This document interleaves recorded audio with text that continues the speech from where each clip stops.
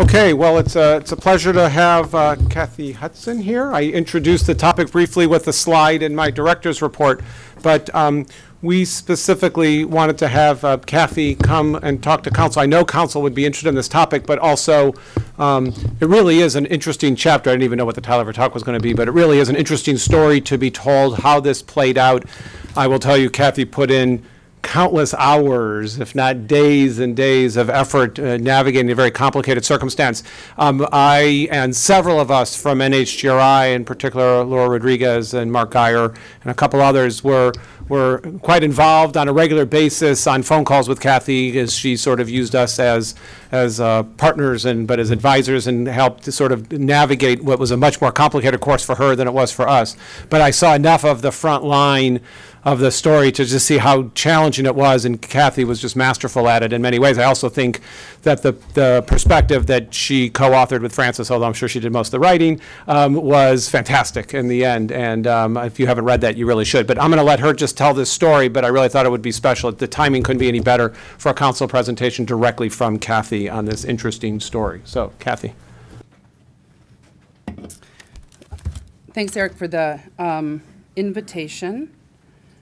And it's nice to be here with you all with some friendly, familiar faces around the table in the back of the room.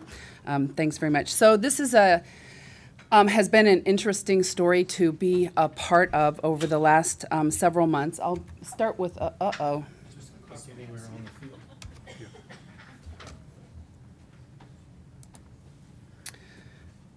So I will start with a little bit of background, which I'm sure you're all very familiar with, about Henrietta Lacks. She was born in 1920 at the young age of 31. She was being treated at Hopkins for an aggressive form of cervical cancer. Researchers took cells from her and ended up being able to successfully start a cell line, the first human cell line, as it turns out.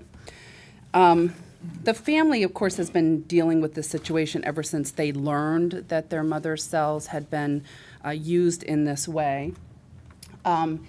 So how her identity became known and how the family's identity became known, I think, is relevant here. So in 1951, George Guy at Hopkins was able to get the HeLa cell line to grow in culture. In 1971, there was an commentary, actually an obituary, published in Obstetrics and Gynecology that identified Henrietta Lacks and included a photograph of her. The obituary was of George Guy, and it was written by Howard Jones, who is otherwise known to many of you as the father of IVF.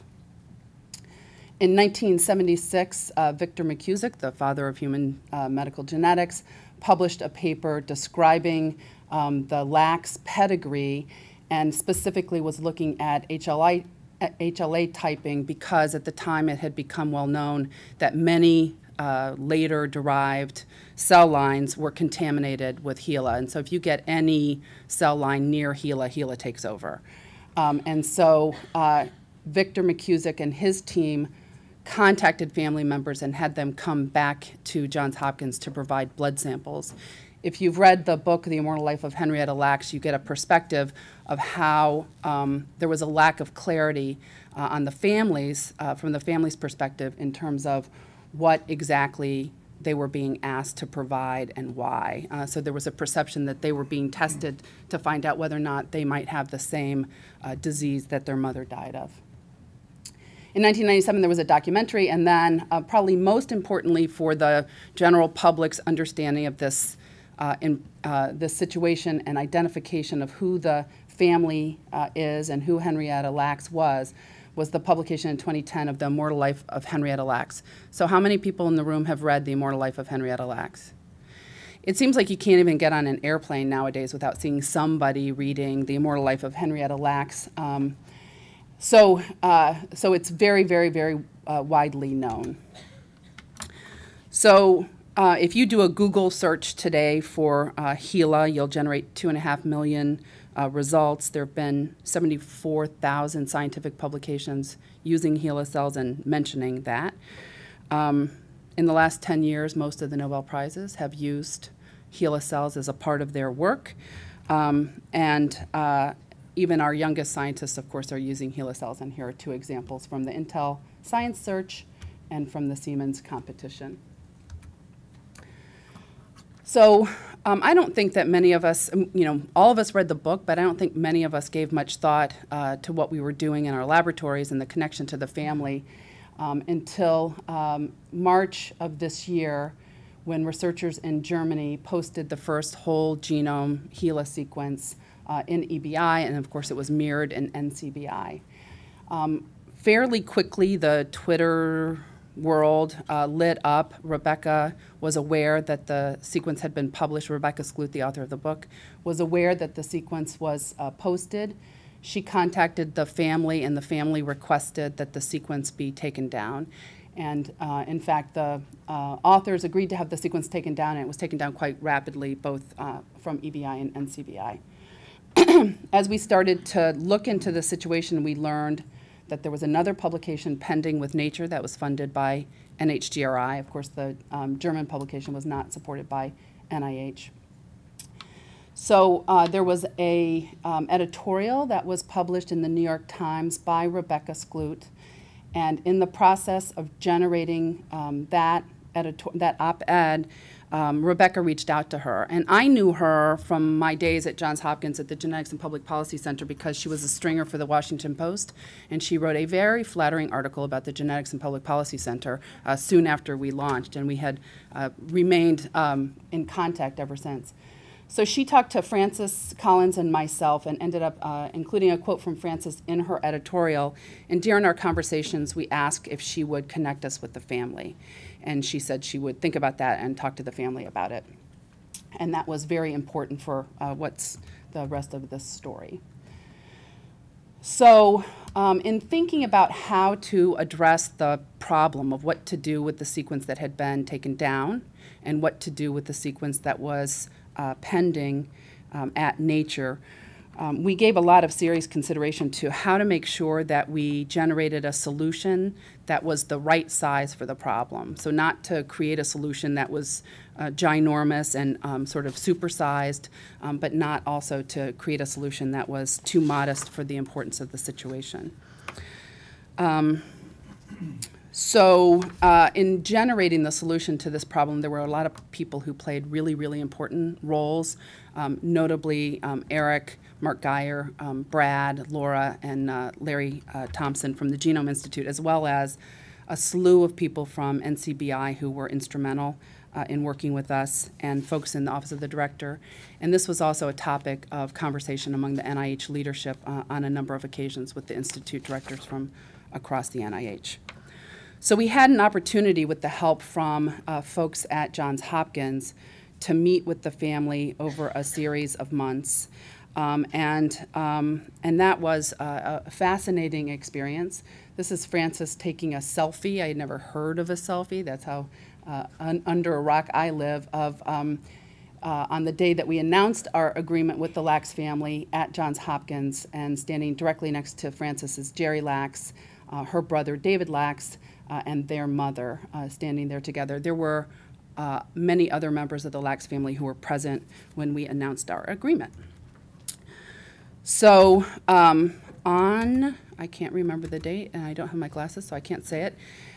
So we managed to reach an agreement, which I will talk to you a little bit about, and also talk to you about how I think this agreement is something that's going to be evolving, and your input and thoughts would be really welcome. We did manage to reach an agreement, and Jay Shenduri's paper was published with the second full human genome sequence, a commentary by Frances and I, and at the same time, the German sequence was reposted, but this time in dbGaP. So both the Shenduri sequence and the German sequence were made available at the time of this publication.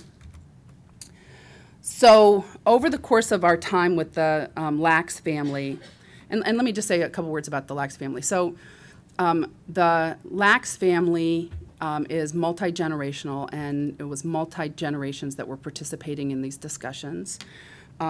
They attended these meetings with me and Frances and a couple folks from Hopkins over a period of months, where we began with trying to just understand what the circumstance was. and then over time working towards what would be the options for how we move forward, and then what were the respective pros and cons, good, bad, and ugly of each of those options. There were anywhere between 9 and 12 family members at any given meeting, and during the intervening times between our meetings, they had discussions with their broader family, and at the end of the day, they had a consensus position, which I think is a remarkable thing. I can't reach a consensus agreement with my nuclear family about where to go to dinner. So they really, you know, they are a remarkable family. So elements of the agreement. So we opted to put the 2 whole assembled genomes into controlled access in dbGaP, and require that researchers apply for access in order to get to that.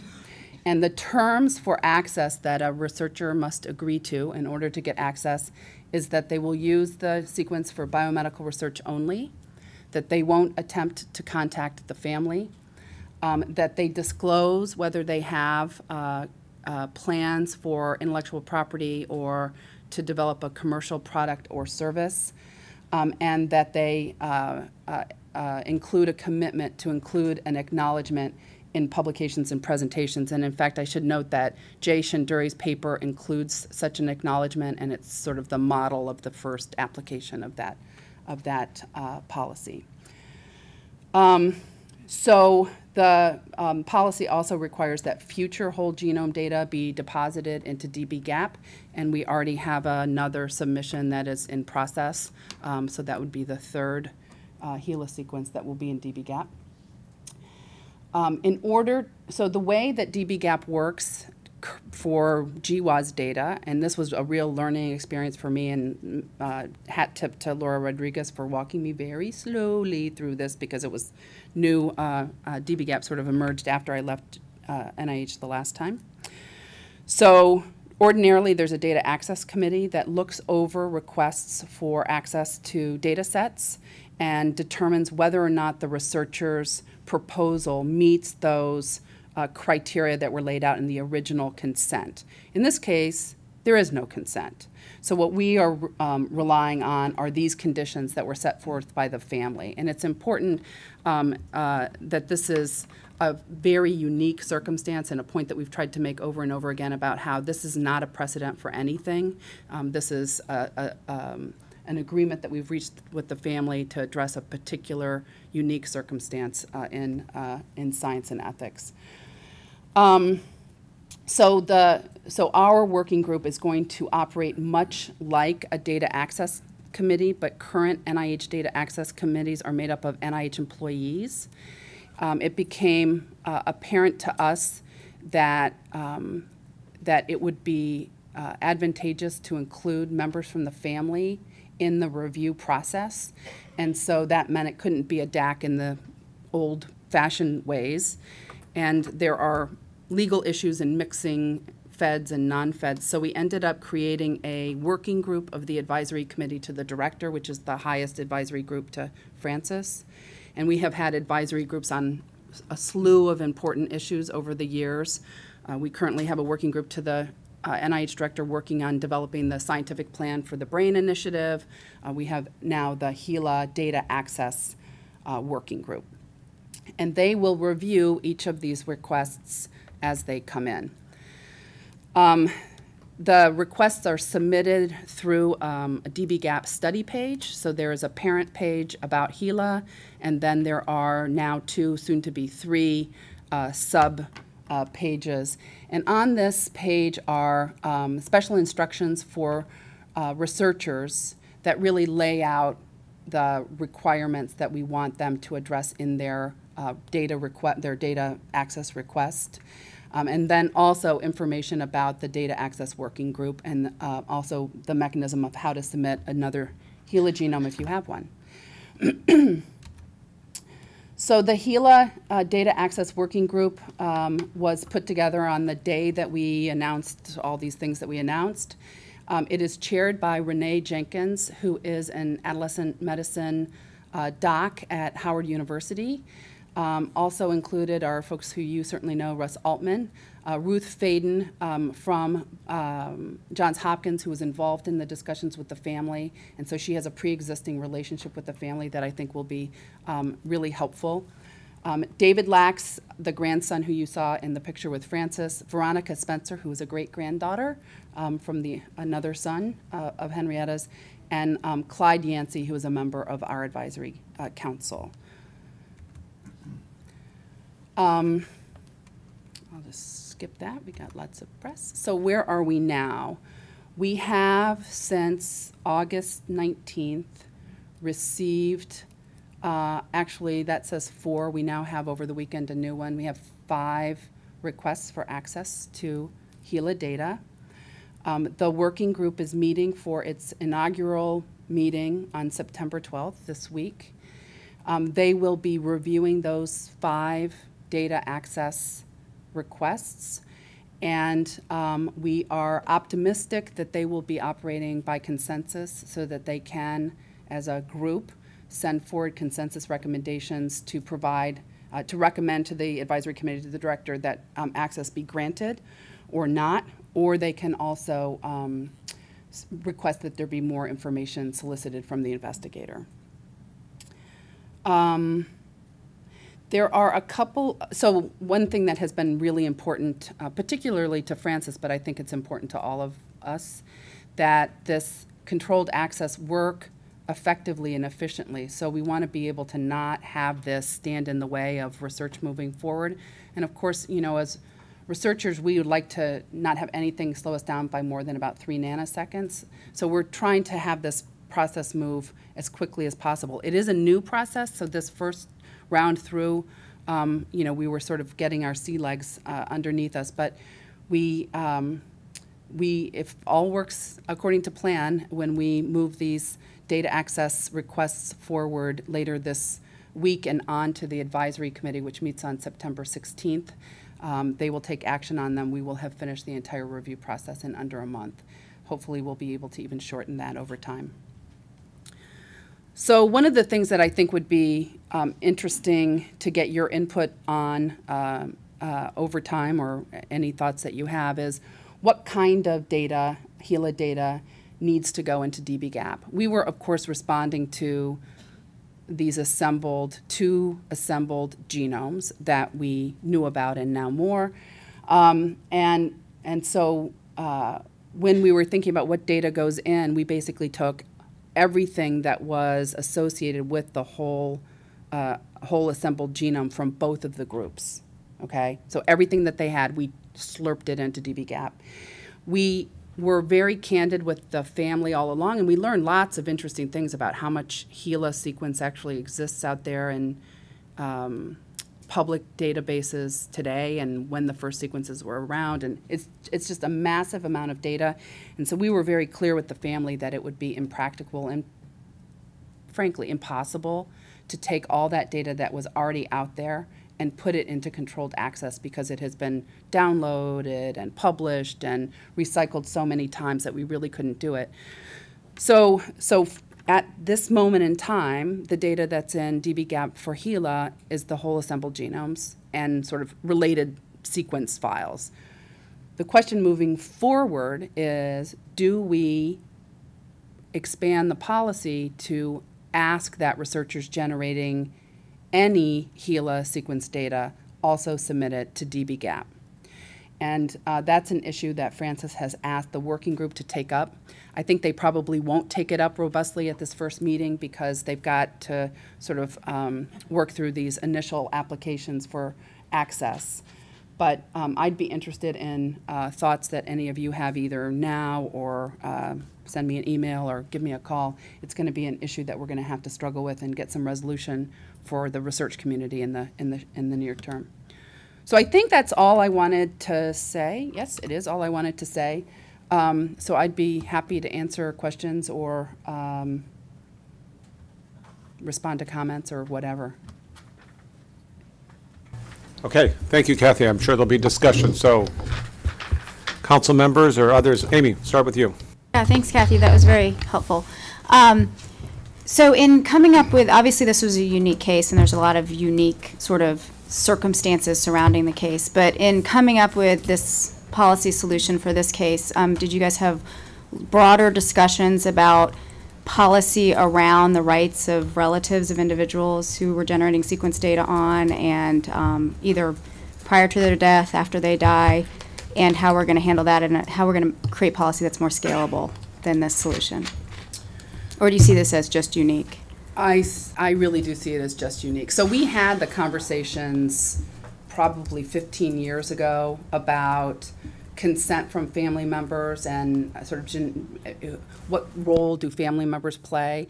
And I think that my own position is that if an individual opts to participate in genetics research or to learn about their genome outside of a research setting, that decision should not be overridable by family members. There certainly are people who have taken the approach that if you're going to be in this genetic study or if you're going to get this genetic information as a part of your clinical care, that you should seriously think about how you talk to your family members about that. But I don't think that this circumstance, there were some erroneous representations of what we were doing here is suggesting that family members can sort of dictate what happens to sort of proband's genetic information, and that really is not the case. This situation has certainly fed into the department's considerations about its revisions to the common rule more broadly, but the issue of what are the regulatory and legal requirements for family members is really not something that we're taking up as a policy initiative at the present time. Carlos. So I want to thank you also for the presentation. I think it's fascinating, and it's great to see the right thing get done. Sort of following up on Amy's question, not so much focused on family members, but focused on cell lines. So there are a large number of cell lines out there that are sort of in this nether region where they were produced well before, say, 1,000 genomes consents and other consents that explicitly say, look, these are going to be broadly disseminated and ... So I'm thinking things that are in Coriell or other cell lines that are out there, some of which we ourselves have sequenced. What are the thoughts there in terms of policy? Is it a sort of case by case, or is there a sort of thinking of grandfathering some of these in? Have you had those discussions? And if not, is there a plan to have that?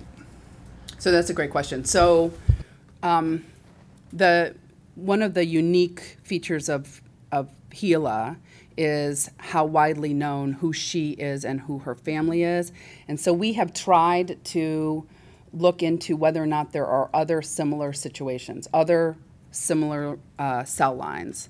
And from our review, there is probably one that is not on the same scale, but where the donor's identity is known, where the cells are widely used, and where the donor has known or knowable progeny. So that's sort of a special case. And then there's all the cells and specimens that are out there that have been procured for research, either with consent being waived or used in a de-identified way. And I think that the department's seriously thinking about how do we handle those that we already have versus how do we handle ones that we will acquire in the future, given that DNA analysis now makes samples so readily identifiable. So it's something that we're thinking about. Kathy, can we back up a little bit and talk about the data that exists for the HeLa cells in, I think it was about 160 gigabases, and then thinking forward, there's a number of large projects that are ongoing today that are using HeLa cells, and what the criteria might be for deciding what would be go into dbGaP, or what's the working group thinking? I know you're not a mind reader, but there are a lot of considerations about ongoing projects. And yeah. How would they be distinguished from, for example, all the kinds of data that are already in NCBI? That's a great question, and it's one that we really are just starting to ruminate about. And you guys, this council is in a very interesting position to be able to even just raise what are the considerations here that that the working group should know about. We did look at what data is out there already, but we haven't done a systematic look at what are the current funded or ongoing research projects where HeLa data is sort of embedded in those initiatives in a thorough way. So this is really something where we're just starting to think through the ramifications of all of this.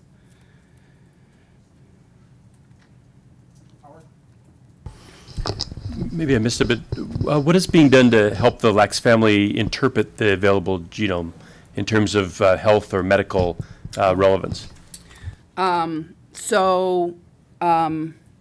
A couple of things. One is that in our early discussions, and Jerry Lax says that she felt like she was in Genetics 101. We were in a conference room at Johns Hopkins, and there was a whiteboard, and lo and behold, Frances was up drawing pictures.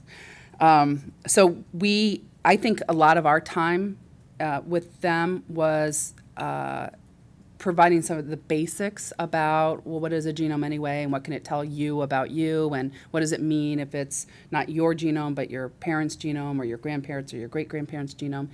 And then as a part of that conversation, we made the family aware of ongoing research studies in which they could obtain their own genomic information rather than trying to divine probabilities from their great-grandmother or grandmother.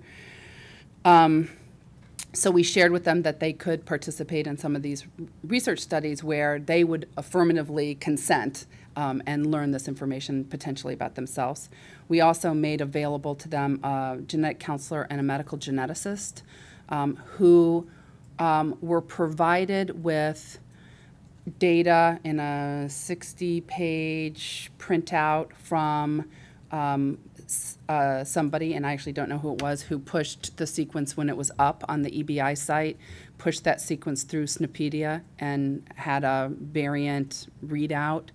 And so our medical geneticist and genetic counselor walked through that data with the family, or some members of the family who were interested. So that's sort of what we have provided. We've offered that they can meet with those folks again.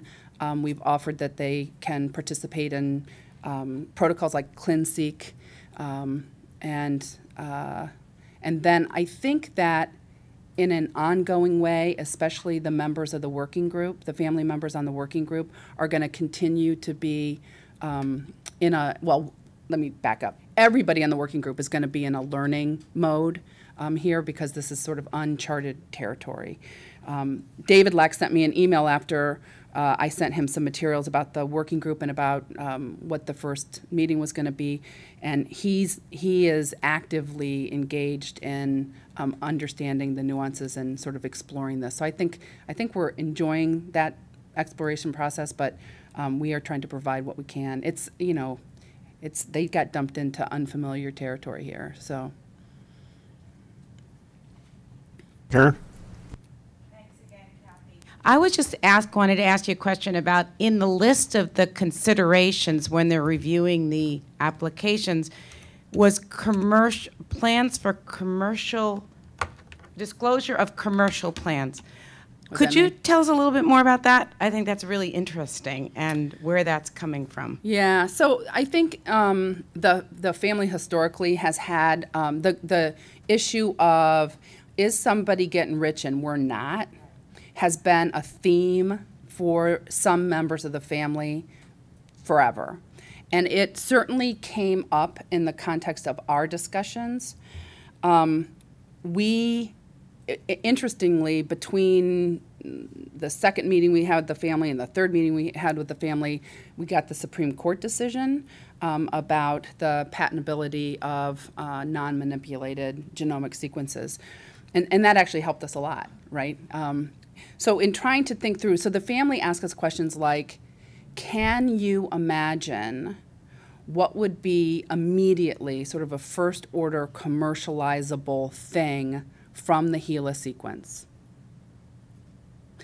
And, you know, we thought long and hard about what that would be. And we came up with a few ideas, and then we disproved our own ideas. So we didn't come up with anything that was sort of obvious, but we also aren't all-knowing. And so we didn't want to say absolutely nothing will come out of this that will be commercializable, and you'll read about it in the Wall Street Journal. And one of the things that we have been extremely sensitive to is that this family keeps on getting surprised, right? Whoops, another surprise. So, so we cannot legally tell somebody who's trying to access sequence that they have to vary their intellectual property or give up their intellectual property or whatever. But we can ask them to disclose it. And so if they disclose it and it's known, then if the family seeks to reach out to them and have a conversation, that's outside of our sphere. And just knowing about it was really important to them. So we also have a requirement that if, when you submit your application or your data access request, and you say, no, I don't have any immediate plans, if those plans change, they're required to update it. Okay, but the implications of this might be grounds for no access. No. No, okay. Because it is interesting in the common rule, I mean, in the informed consent documents right now, it's often disclosing you have no commercial interest, this could be commercially developed. So we've sort of set that as a standard in contextually anyway. That's right. Okay. Yeah. Is the demarcation for the biomedical research only that means not ancestry research, or is there something else? Just that? Could it be something else? I haven't really thought about it. But yes, so there have been categories that have been used in dbGaP in the past, and we sort of presented those to the family, and ancestry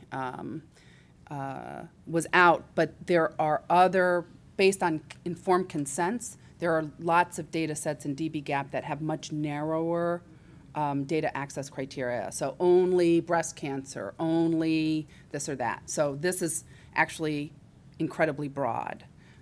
And the working group, of course, can modify, make recommendations for modifications to this policy over time if it turns out that that's needed. But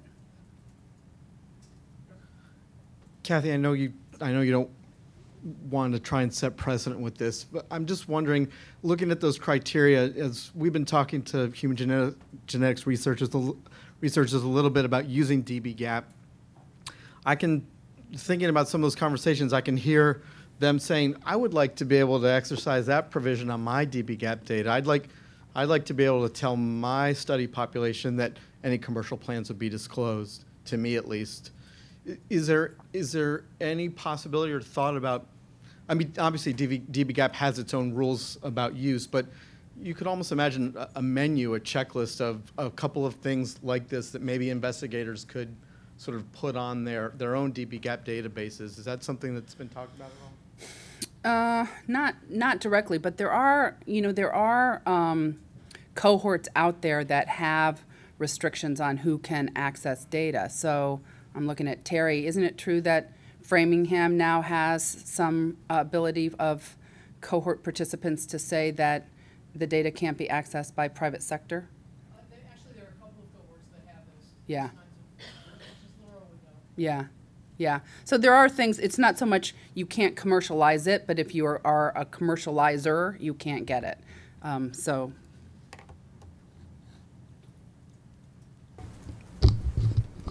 Any other questions, comments? So as Kathy offered, I'm sure they're interested to hear any other thoughts you have. Send her an email, or I'm sure she'd get on the phone and talk to you. This is still a work in progress, but. Okay. Thank you, Kathy, for visiting with us. Yep. And we're staying right on time. This is right, great. we're doing well. So next up is Terry Manolio is going to give a report from the Genomic Medicine Working Group.